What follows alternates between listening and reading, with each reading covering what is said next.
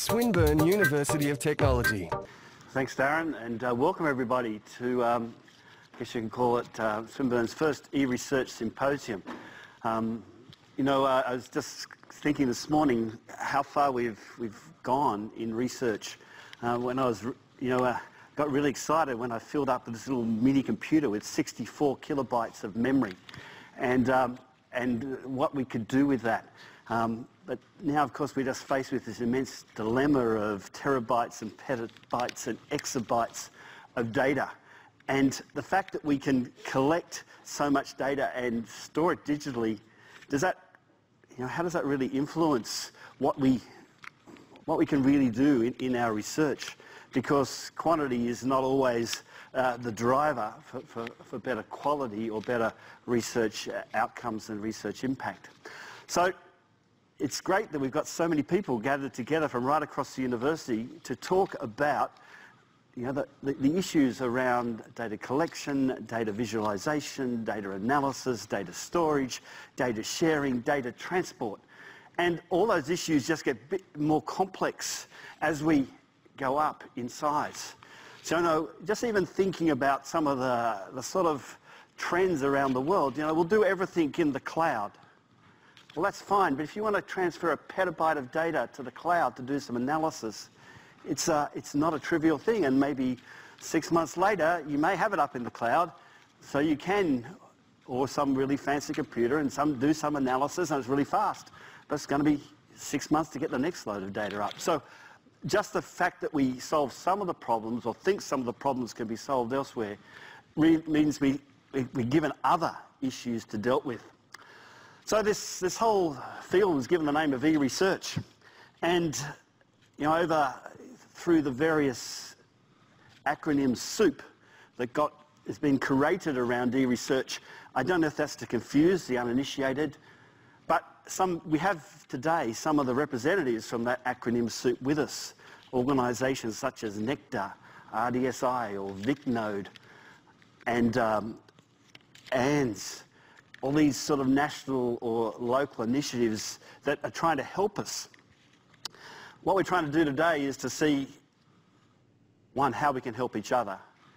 But I'm sure we'll also learn and think about how we can use those national networks and infrastructure to help us achieve things. As Darren said, this is a bottom-up initiative.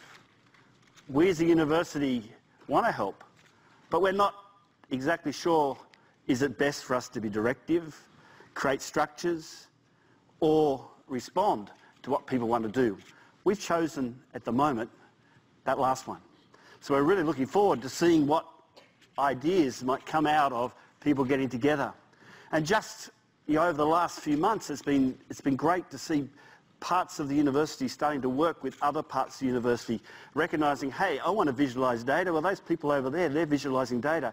Their data may be around internet traffic flow. My data may be around social networks.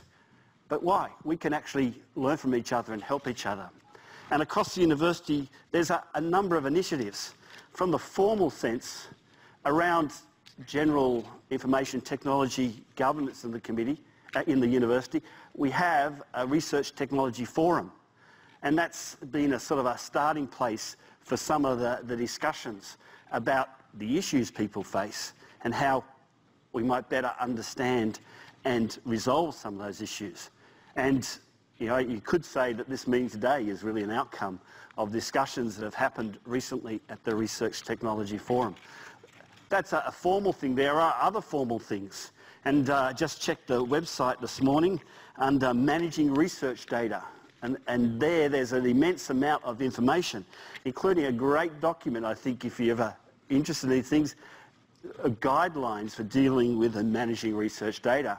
Now, part of that's there because under the Australian Code for the Responsible Conduct of Research, I hope I got the name right, we have to have university guidelines and procedures and processes managing storage, access to what we say about research data.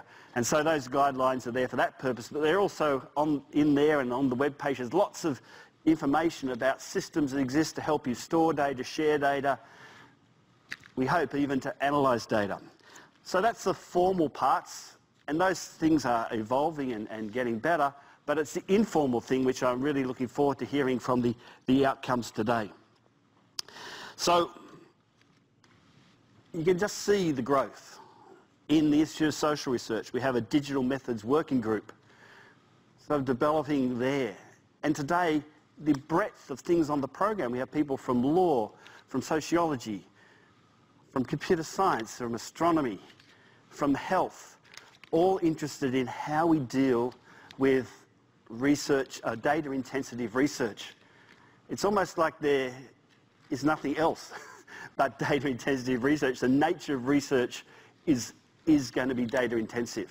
And as we perhaps place more analysis on, or more emphasis on how we can better use the data which is acquired elsewhere or by others or even by us and shared elsewhere, so that as a research community, what defines us is not necessarily who created the data or who collected the data, but how we analyse and interpret the data. You can see why the discussion today is so important. So thanks everybody for coming. Thanks especially for those who have come to us from external organisations. You know, over the years we've been part here in Victoria of organisations such as the Victorian Partnership for Advanced Computing, VERSI, which was the Victorian e-research strategic initiative. And even though we are no longer parts of those organisations, we're working with some of the other things that have happened, including a spin-out of VPAC, as it was called VPAC Innovations. And I think some of those people are with us today too. So it's great to have everybody here. Thanks especially to Anna and Darren for organising it and for others who have helped. Have a great day digging into data and discussing how we can do better in sharing it. To quote Leon Sterling, e-research is just research.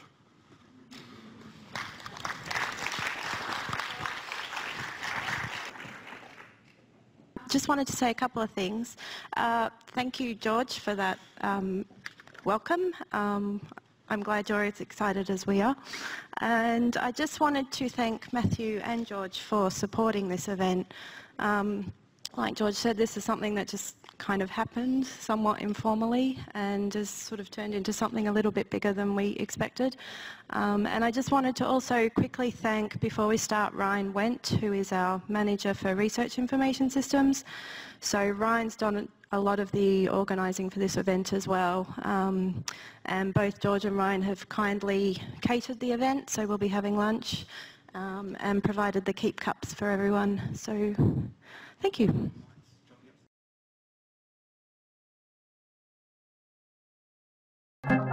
This has been a Swinburne production.